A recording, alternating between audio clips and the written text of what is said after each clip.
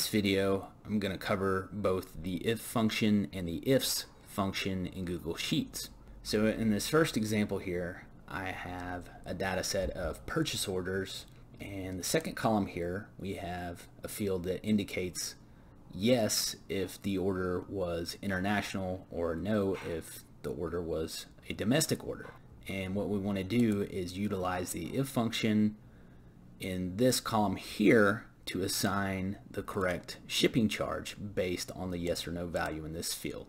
So I'm going to insert the if function. The first input is our logical expression, which is our test.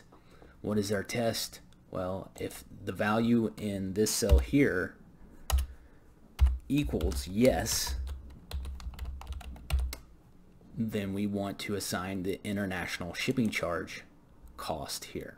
Now I want to hit F4 to lock this cell down. You can see those dollar signs appear in front of the column and row reference. That means this cell is locked, so that when we drag this formula down, it still points to this cell. The last input of the if function is the value if false. If this value is false, which means not equal to yes, the only other option is no, then we want to assign the domestic shipping charge. Again, I want to hit F4 to lock that cell down so that it always points to this cell. So I'll hit enter and then drag our function down, and you can see anytime we have a value of no for domestic, we get the $5 domestic rate. Anytime we have a yes for an international order, we get $25 for the international rate.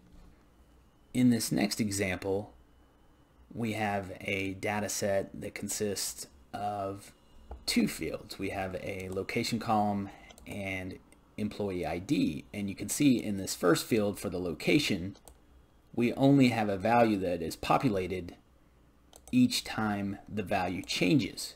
And you'll find in the real world there are reports out there that often look like this, and this is not helpful when you want to filter or query off of this data. We have empty cells here. This is another example of where you can utilize the if function. So what we want to do here is create a location field that populates the location next to every single employee ID. So we're going to insert the if function.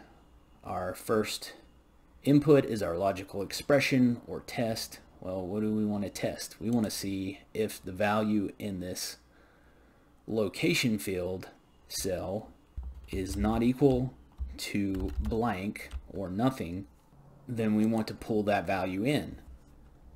If the value is false or is blank, then we want to pull the cell above it.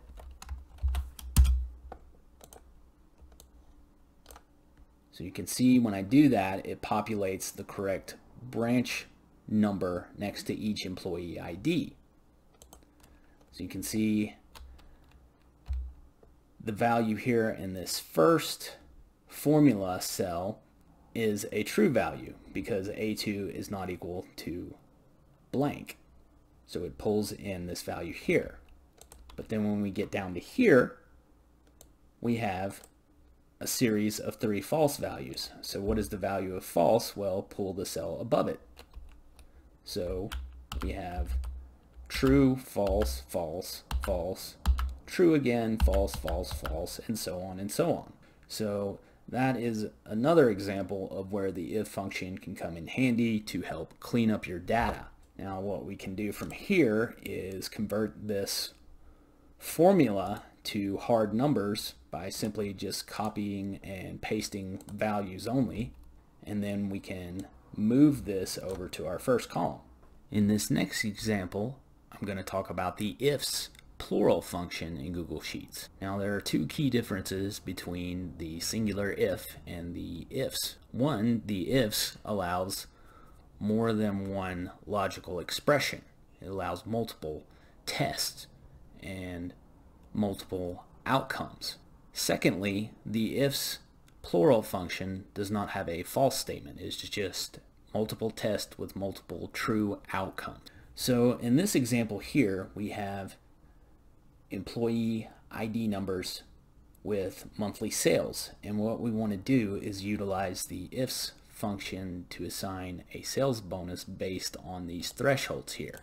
Anything that is greater than or equal to $7,500 in monthly sales gets a 5% bonus. Anything that is between $5,000 and just under $7,500 gets a 2.5% bonus. Anything less than $5,000 gets no sales bonus.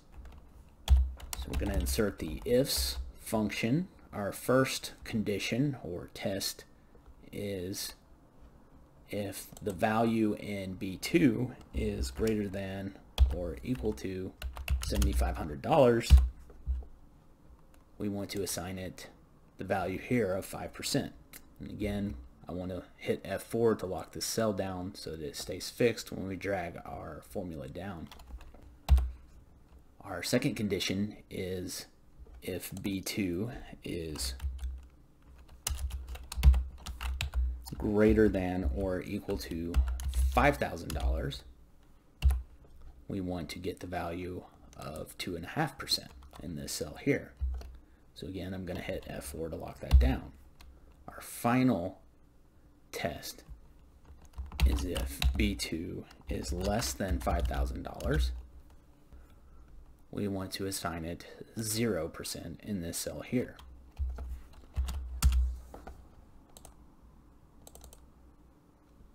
So you can see anyone who had monthly sales over $7,500 got a value of 5%. Anyone between $5,000 and just under $7,500 got 2.5%, and anyone under $5,000 got 0 for the sales bonus. Those are just a few practical examples of the IF and the IFS functions in Google Sheets.